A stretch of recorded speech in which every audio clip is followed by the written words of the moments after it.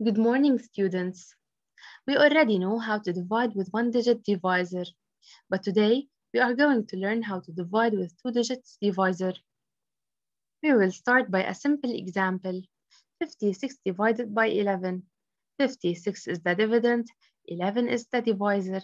11 has two digits, so it's a two-digit divisor. Let's divide.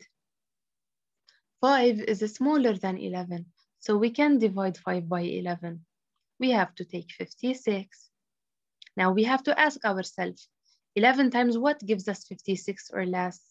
Let me think. 11 times 5 might give us 56 or less, but we have to check first.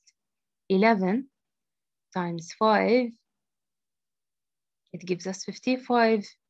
55 is strictly smaller than 56, so I can put 5 in the quotient, then multiply 5 by 11.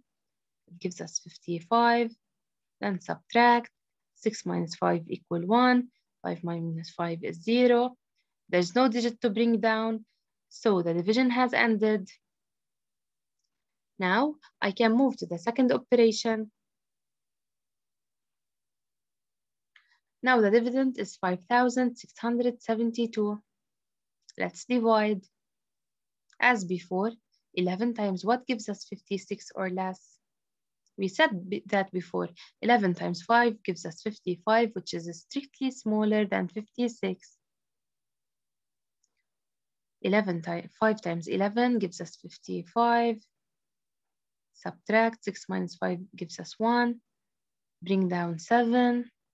Again, 11 times what gives us 17 or less? Let me think.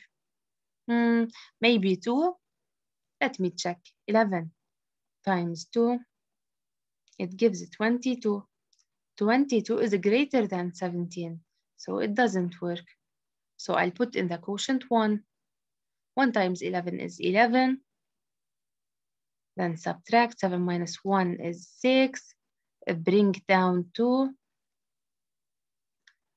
11 times what gives us 62 or less? Again, let me try.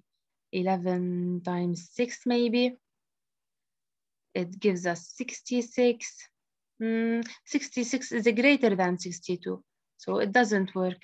So I'll put 5 in the quotient. 5 times 11 is 55. Again, subtract. 2 is smaller than 5, so we have to borrow. Now 12 minus 5 is 7. 5 minus 5 is 0, so the remainder is 7. No digit to bring down, so the division has ended. Now we have to verify. To verify, we multiply the divisor by the quotient and then we add the remainder. And we must get the dividend. Let's try. The quotient is 515 and the divisor is 11. Let's multiply. 1 times 5 is 5. 1 times 1 is 1. 1 times 5 is 5. Now we put 0 in the ones digit.